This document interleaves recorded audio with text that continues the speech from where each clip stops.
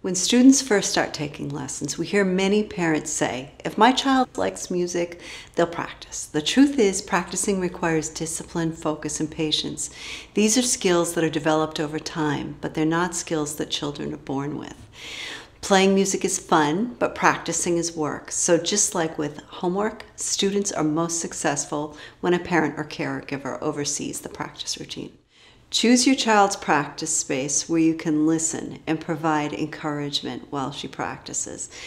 Choose a space where family activity regularly occurs. If you're within earshot of your child when she's practicing, you can provide instant positive feedback when she plays. Reinforcing the positive and pointing out progress as you hear it goes a long way towards your child's musical success. When starting out with lessons, we recommend that you practice 5 days a week, 10 to 15 minutes a day.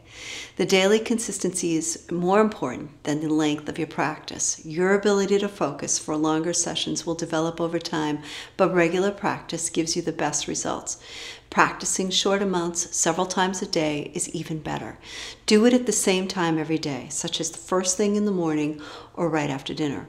With 2 to 3 weeks of this routine, practicing will become easy because it becomes a daily habit.